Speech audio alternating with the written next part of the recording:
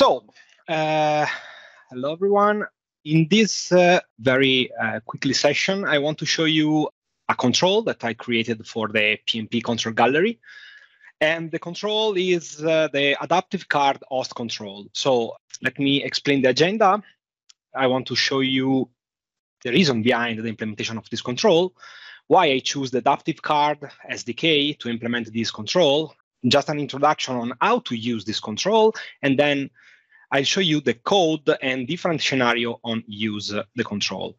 Then I'll show you the next steps of the implementation and some references. So first of all, why I create this control? Basically, you know that with ACES, you are able to define the UI of this component by using the Adaptive Card and then by using the JSON files. But when you want to create a web part, you are not able at this moment to define the UI by using a declarative way. So basically, some customer ask me the same component, the same web parts, but with the identical functionality, but that would be differ for the UI part.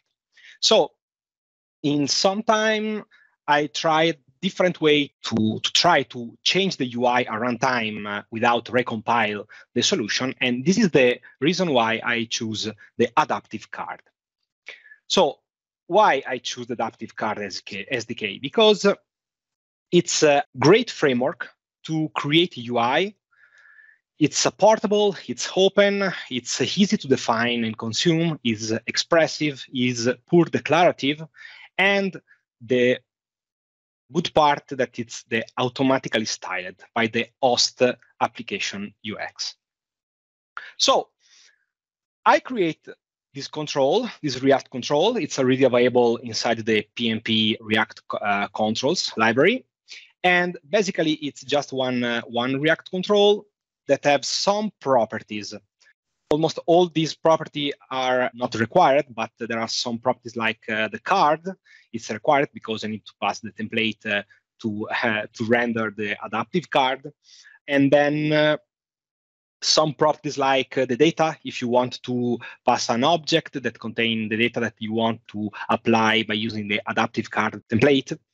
And some callbacks to intercept the actions. For example, if you invoke a submit action, you are able to catch this action, or the error, if there are some error in the rendering of the card.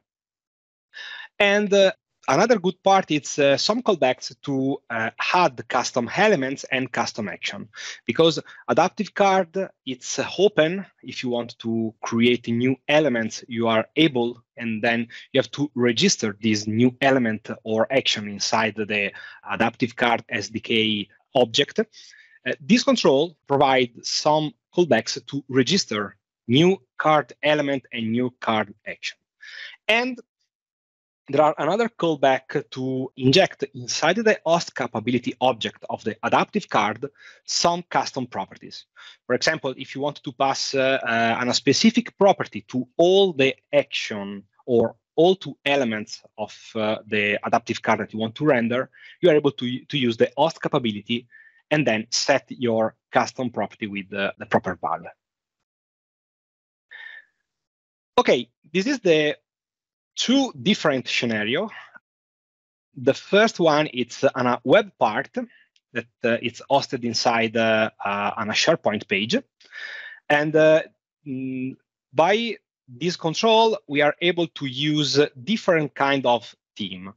For example, we are able to use the default theme applied to the site, or the theme applied to the specific section when the web part it's rendered.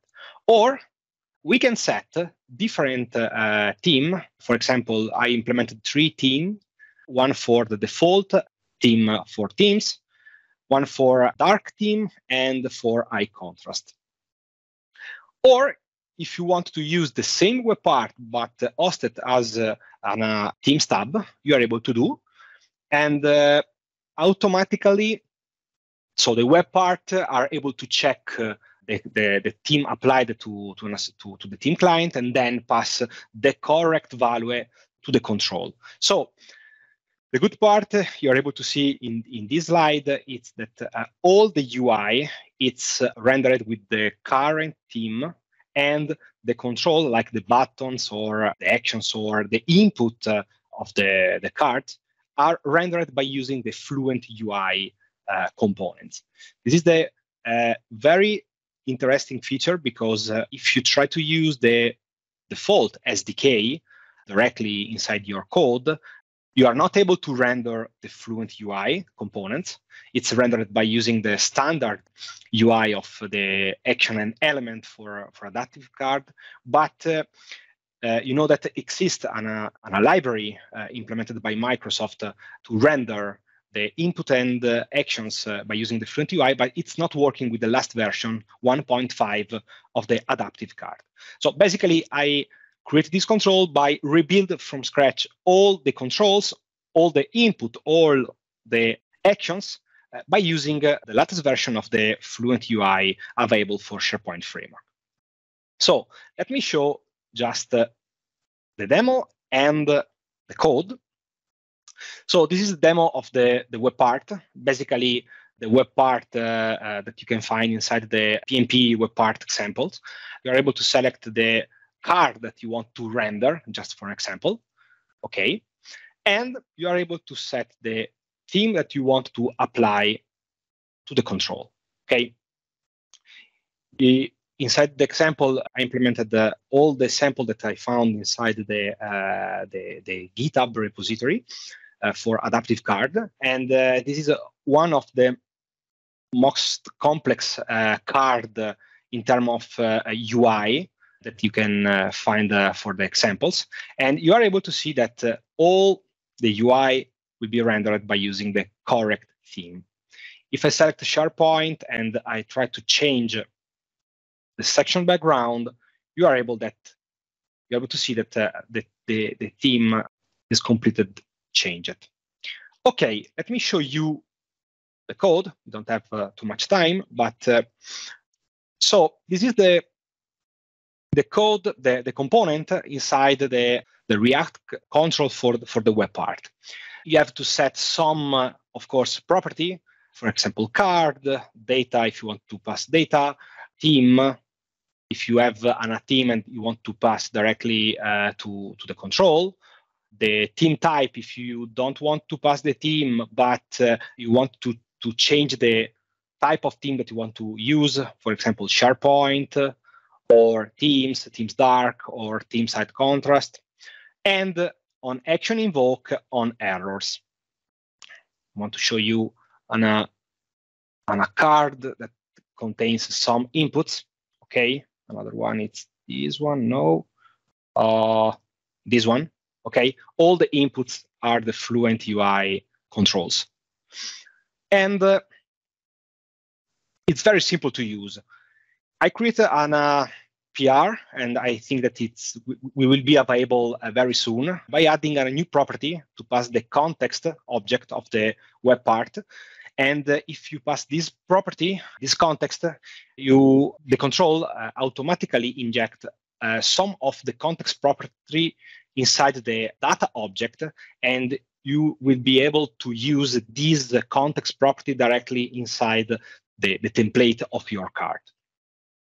So the control, basically, it's implemented by using the Adaptive Card SDK, and it's implemented by a function React component by using a lot of React hooks, like use reference or use context to save some informations.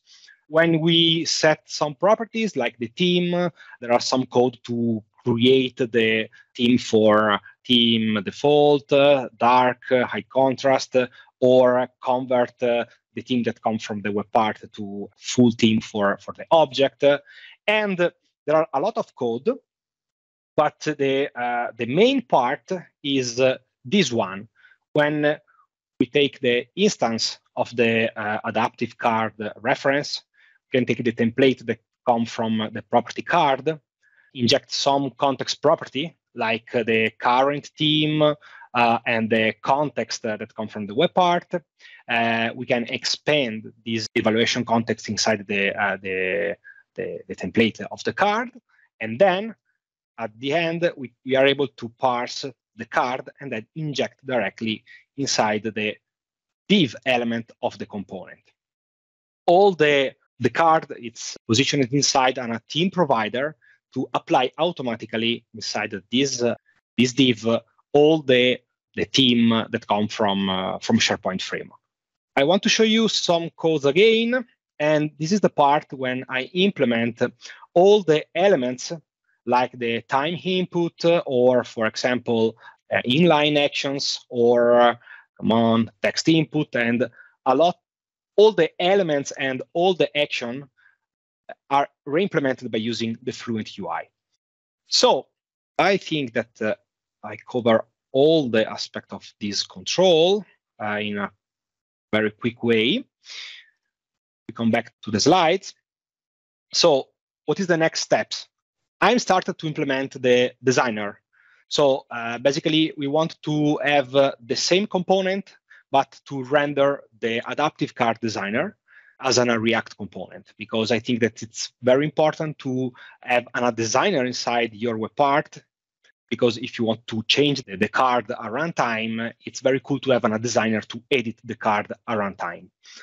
And then, with the help of Joao, we can think to create a new adaptive card elements, of course, targeted only for the JavaScript implementation of the SDK, maybe using the Fluent UI React or the web components, or Joao already started to implement that, some elements that use the Microsoft Graph Toolkit and then use directly inside the Adaptive Card Host component, or maybe by using another libraries.